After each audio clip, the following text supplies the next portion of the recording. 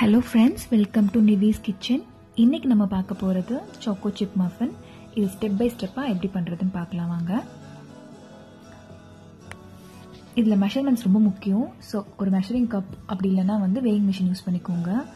இப்போ நான் வச்சுருக்க மெஷரிங் கப்லேயே சைடில் மெஷர்மெண்ட்ஸ் இருக்குது. ஸோ ஃபஸ்ட்டு நான் 1.25 கப்பு மாவு ஆட் பண்ணிக்கிறேன். நான் மைதா மாவும் கோதுமை மாவும் மிக்ஸ் பண்ணிக்கிறேன். ஸோ 1/4 கப் மைதா மாவு, 1 கப் கோதுமை மாவு. Next 1.25 teaspoon baking powder add பண்ணிக்கிறேன்.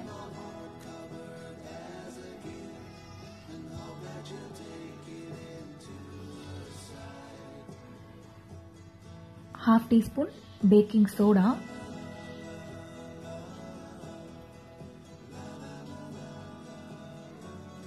அதே ½ டீஸ்பூன் சால்ட்,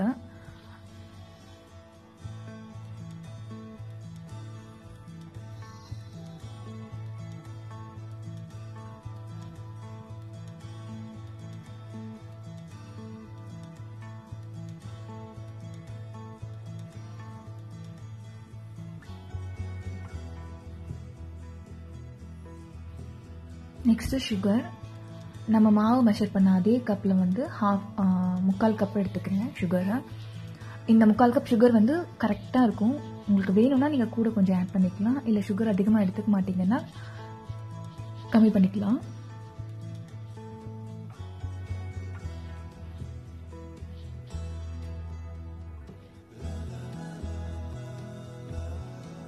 இது ஃபஸ்ட்டு நல்லா மிக்ஸ் பண்ணிக்கிறேன்.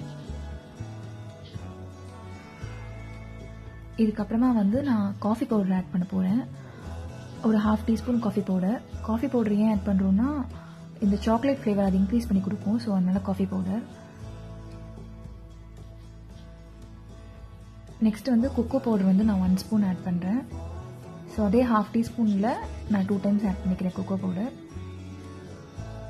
கொக்கோ பவுடர் இல்லாமல் கூட நம்ம பண்ணலாம், வெறுமனே காஃபி பவுடர் வச்சே சூப்பராக தான் இருக்கும் அது.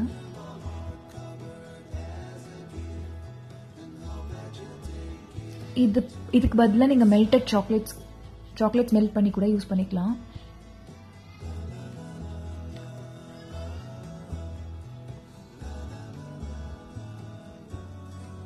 ஸோ இது எல்லாத்தையும் ஆட் பண்ணிட்டு நம்ம மிக்ஸ் பண்ணி தனியாக எடுத்து வச்சுக்கலாம். இதுக்கு செய்யறதுக்கு முன்னாடி எல்லாமே நம்ம ரூம் டெம்பரேச்சரில் வச்சுருக்கணும். ஸோ நம்ம ஃப்ரீசர்லேயோ இல்லை ஃப்ரிட்ஜ்லேயோ வச்சுருக்க என்ன ஐட்டம்ஸாக இருந்தாலும் ஒரு ½ hour 1 hourக்கு முன்னாடி எடுத்து வெளியே வச்சுருங்க. ஸோ இது மிக்ஸ் பண்ணியாச்சு, தனியாக எடுத்து வச்சுக்கிறேன். நெக்ஸ்ட் ஒரு பவுலில் எக் ஆட் பண்ணிக்கிறேன். லார்ஜ் சைஸ் எக் எடுத்துக்கோங்க. என்கிட்ட மீடியம் சைஸ் இருக்கிறதுனால நான் மீடியம் சைஸ் ஆட் பண்ணிக்கிறேன். So 2 egg. இது நல்லா பீட் பண்ணணும். ஒரு 1 minute பீட் பண்ணணும். கலர் சேஞ்ச் ஆகும். ஸோ அது வரைக்கும் பீட் பண்ணணும். இப்போ இந்த எல்லோ லைட் கலராக மாறிடும்.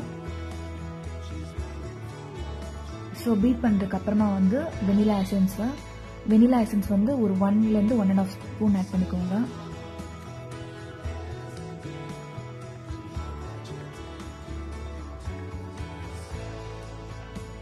Next oil. இது ஆல்ரெடி மெஷர் பண்ணியிருக்கேன். நம்ம மாவு எடுத்தோம் இல்லையா, அதே கப்பில் ½ கப்பு எக்ஸாக்டாக இது 200 ml oil. Next curd add பண்ணிக்கலாம். நம்ம மில்க்கும் ஆட் பண்ணிக்கலாம். ஸோ மில்க் ஆட் பண்ணுறத விட கர்ட் ஆட் பண்ணிங்கன்னா இன்னும் கொஞ்சம் நல்லா ஃப்ளஃபியாக சாஃப்டாக இருக்குது, ஸ்பாஞ்சி மாதிரி இருக்கும் கேக்கு. ஸோ ஆல்ரெடி நான் மில்க் ஆட் பண்ணி ட்ரை பண்ணியிருக்கேன். அதை விட இந்த கர்ட் ஆட் பண்ணி ட்ரை பண்ணுறது தான் பெஸ்ட்டாக இருக்குது. ஸோ நம்ம மாவு மெஷர் பண்ணோம் இல்லையா, அதே கப்பில் ½ கப்.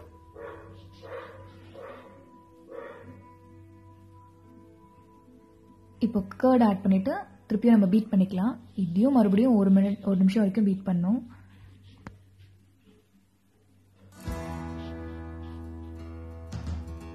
எக்லாம் நம்ம நல்லா பீட் பண்ணுவோம் தான் கேக் இன்னும் நல்லா சாஃப்டாக வரும்.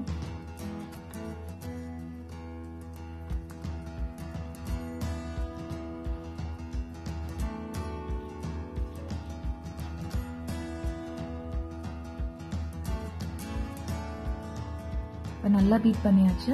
நம்ம ஆல்ரெடி மாவு எடுத்து வச்சுருக்கோம் இல்லையா, மிக்ஸ் பண்ணி வச்சுருக்கோம் இல்லையா, அதில் இதை ½ மிக்ஸ் பண்ணி ஆட் பண்ணி நல்லா மிக்ஸ் பண்ணிக்கலாம்.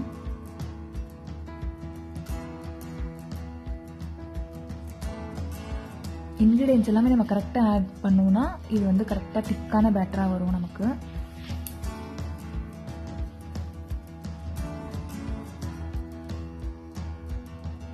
ஸோ இப்போ பேலன்ஸ் இருக்கிறதையும் நம்ம நல்லா மிக்ஸ் பண்ணிக்கலாம். இதோட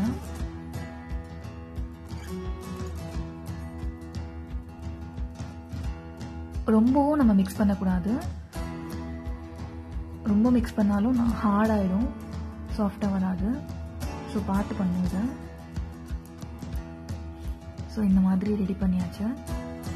இப்போ இது மாதிரி இது திக்காக இருக்கும், ரொம்பவும் கெட்டியாக இருக்காது, ரொம்பவும் தண்ணியாக இருக்காது. ஸோ இந்த மாதிரி ஒரு பேட்டர் ரெடி பண்ணிக்கலாம். இப்போ நீங்கள் வந்து இதில் வந்து சாக்கோ சிப்ஸு, ட்ரை ஃப்ரூட்ஸு, உங்கள்கிட்ட ட்ரை ஃப்ரூட்ஸ் நிறைய இருந்துச்சுன்னா நிறைய ஆட் பண்ணிக்கோங்க.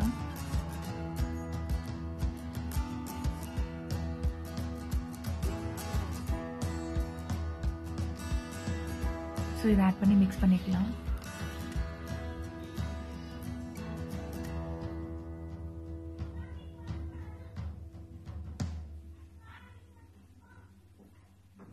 ஸோ இப்போ இது ரெடி ஆகிடுச்சு.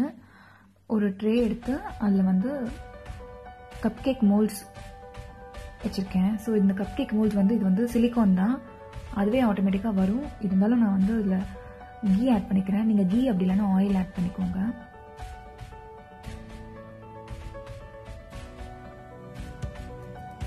மோல்ட் ஃபுல்லாக அப்ளை பண்ணிவிட்டு அதுக்கப்புறமா நம்ம பேட்டர் அதில் ஆட் பண்ணலாம்.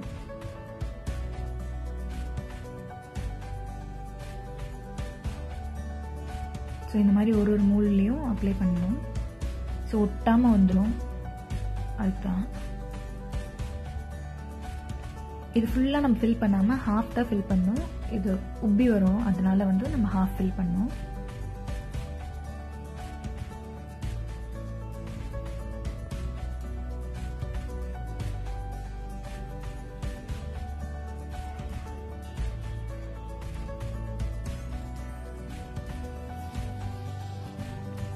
ஸோ எல்லா மோல்ட்ஸ்லேயும் வந்து நம்ம ஃபில் பண்ணிக்கிறோம்.